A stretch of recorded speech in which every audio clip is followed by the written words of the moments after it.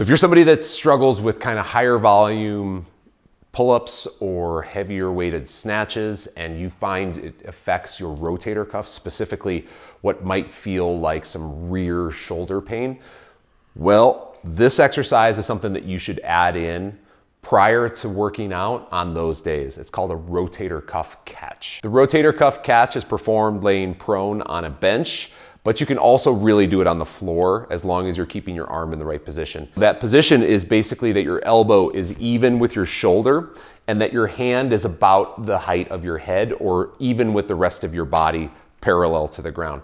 And all you're gonna do is just basically let go of the ball and kind of flick it up in the air and then catch it.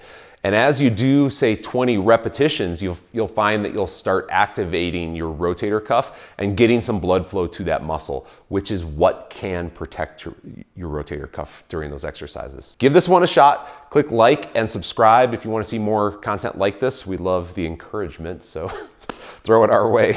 And we'll see you on the next one.